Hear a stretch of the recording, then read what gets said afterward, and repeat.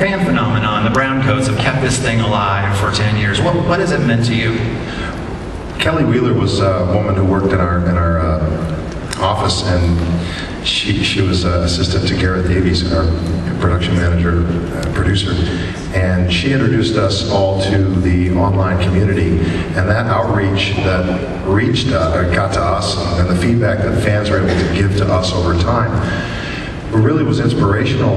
And I was talking about this earlier today, that upon cancellation of the film, I ran up to Joss's office because I had been not on the set when the announcement was made, and I saw him diligently trying to get it back up in the air, and I saw this look of determination in his eyes, and I never gave up hope. And the feedback from the fan, I was never able to say anything, it was always up to Joss, but when the fan community that was interacting with us at that point, they never gave up, and I think Joss understood that you never gave up, and so he never did either.